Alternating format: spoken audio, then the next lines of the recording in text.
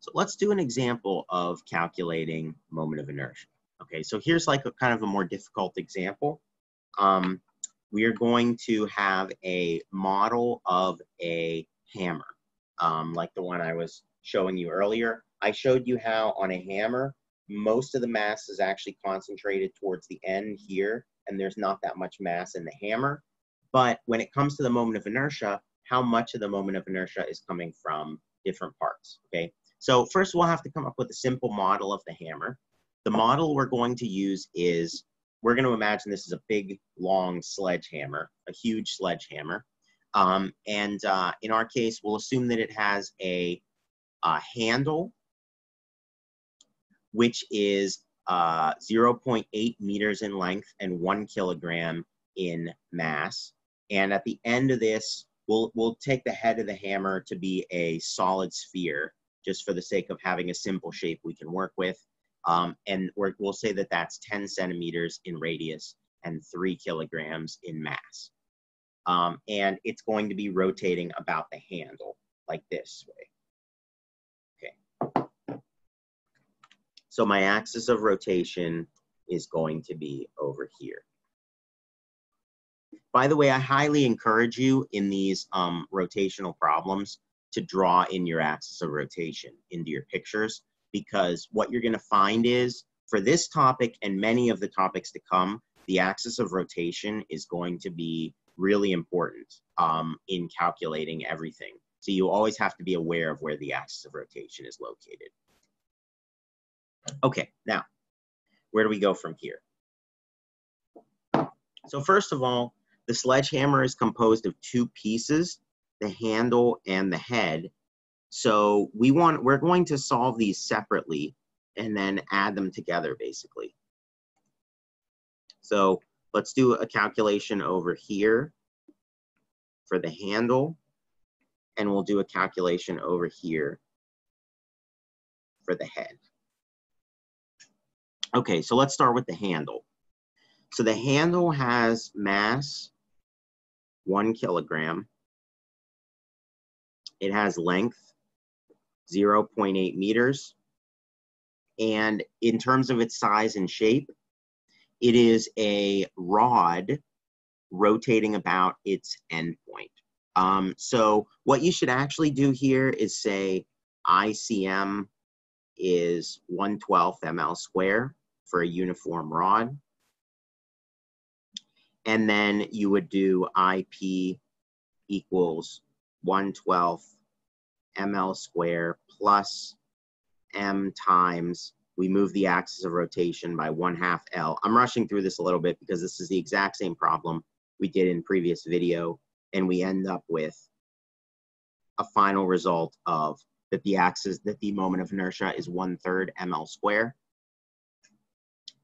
So we end up getting 1/3 times 1 kilogram times 0.8 meters squared, dropping the units in that equation. And so we get 0.8 squared divided by 3. And that is 0.213. And SI units for moment of inertia are just kilogram times meter square, no special name. All right, now next we've got the head of the hammer. So the head of the hammer has a mass of 3 kg, and it has a radius of 0.1 meters, 10 centimeters.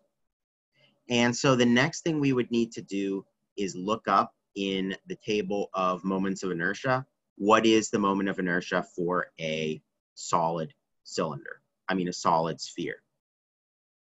So if I flip over to my table of moments of inertia, again, my shape is a solid sphere. So that means I'm looking for this formula here. So that's going to be my ICM, 2/5 mr squared. So go back to this. So we've got ICM is 2/5 mr squared. So that's 2/5 times 3 times 0.1 squared. And so that'll be 2 divided by 5 times 3 times 0.01 is 0.012 kilogram meter square. So that's quite small, but we haven't applied parallel axis theorem yet. So let's be careful about this.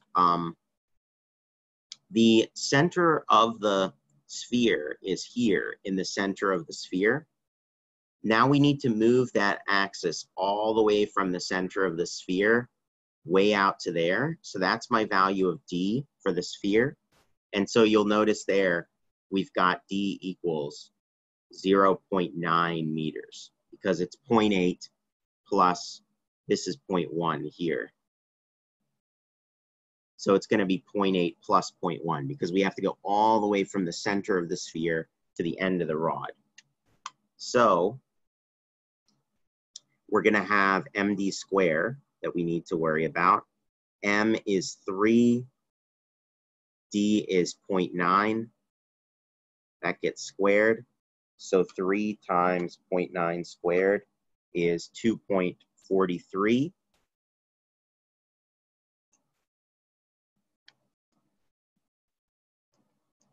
And you can see actually this parallel axis term for the head of the hammer ends up being almost all the moment of inertia.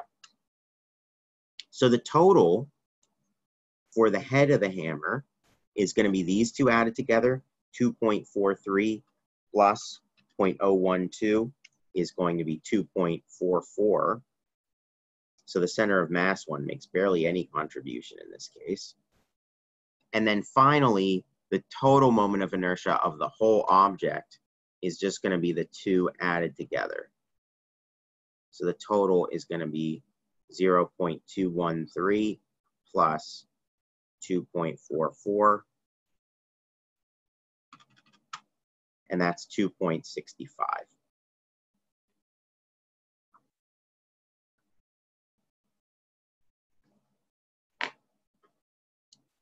So that's how you handle a more complicated case.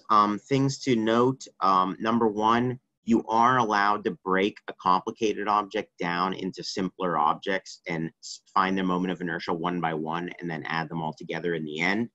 But you have to make sure that you use the correct axis of rotation for every single part that you're calculating.